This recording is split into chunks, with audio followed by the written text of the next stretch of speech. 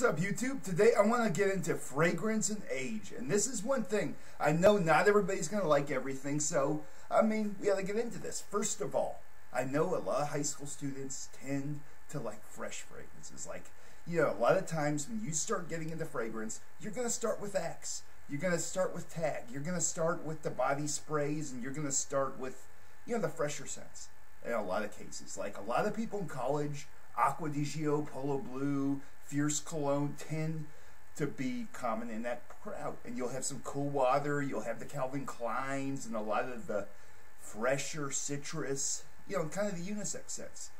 Now, as people get older, this is where we start to have a bracket. Like, you'll have some older people that like to wear Curve, and then you'll have some younger people that like to wear English leather. So, there's so much overlap, and you'll see people of all ages wearing all different types of scents. So, how do we decide? Well, overall, you got to look at the composition and your audience. You're going to be around. And now, like in college, you got to consider the strength of the scent, how it's going to work, because there's sometimes a guy can go into a store and buy something that smells really good, but the problem is it's way too strong, and then it's harder for them to wear. And they may be on a date with somebody who's got allergies, who just doesn't get into that fragrance. Well, the same thing with like college. You may be in class and you're wearing, Xerius Rohe and Body Coros and Le Male, and you just get your whole arsenal of what you see getting rated highly in base notes, and then you notice you wear it in school and people are sitting across the room because it's too strong.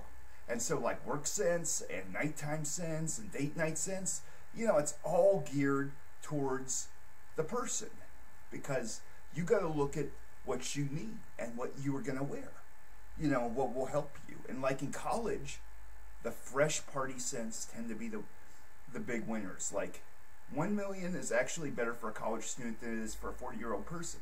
Now, on the other hand, you add a little more spice to 1 million, and it's not, you take out the sweetness and the fruity notes, and you have a much deeper, richer smell. Then you have Ted Lapis Black Soul, and that's more of an older scent. It's more like mature for somebody like 30 plus. And Body Coros, people have compared Lolita Olympica and Body Coros. The difference is that Body Coros has the incense and the eucalyptus and a lot of those notes that maybe for somebody who's, established in fragrance, like has evolved their tastes. Because Body Coros, if somebody who was 15 years old smelled it, they'd be like, what the hell? Whereas if somebody's 35 smells it, it's like a heavenly smell, because they have gotten into fragrances and they've gotten a nose for it.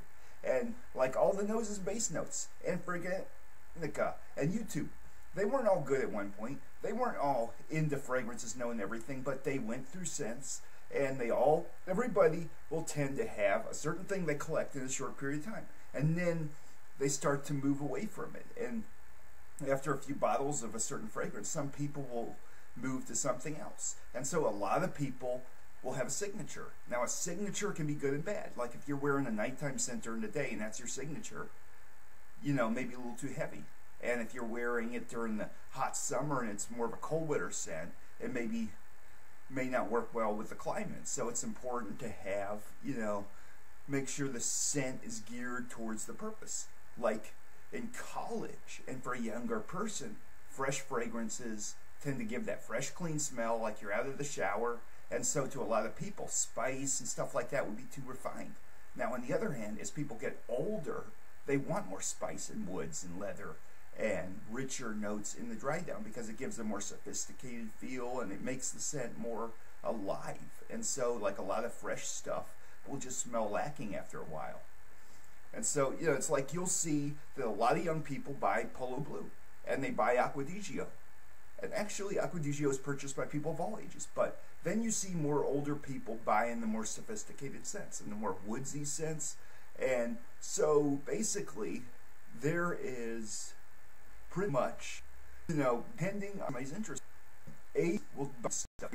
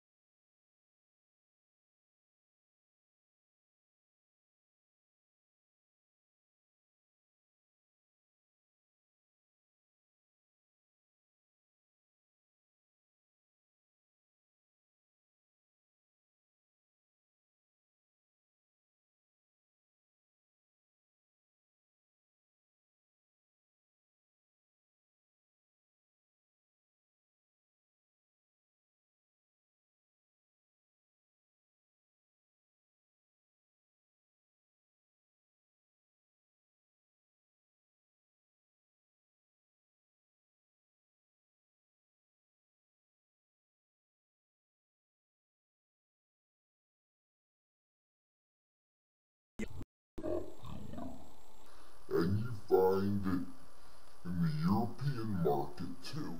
The fragrances are a little bit different. Like people in the European market, especially like in France, they use all different ingredients. And they don't just use citrus with a woodsy musk dry down and have a conventional kind of scent. They tend to use lots of spices and rich woods, and they use different types of leather. They use different types of musk. They use different types of ambergillus. They can use animalic notes to kind of give a sensual dry down. They use a little bit of fragrant wood and some spice, and they use lavender to give it a fresh, kind of tie together the dry down. And you see a lot of the scents, like a lot of times the mainstream stuff tends to have a sweet, appealing side to it. But you got to try it on first. Like Le Male and 1 Million, a lot of those, they're heavy and sweet, but they're loved and hated at the same time. And they have been used extensively by younger people. And so, because they've been used extensively by younger people, there's always people put more than a few sprays on and they smell up the room, and then people quickly get sick of those scents. And as people get older, this is where, like, a lot of older people don't want a lot of silage scents, and they tend to like more refined kinds of scent.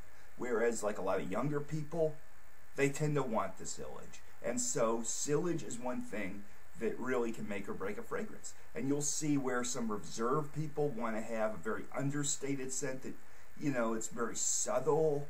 It kind of has that, a nice dry down, people get close to you. And then other people want a scent that travels. So when they go to a club or they're hanging out at a party, people smell it. So these are all things to consider. And basically, that's the end of the fragrance.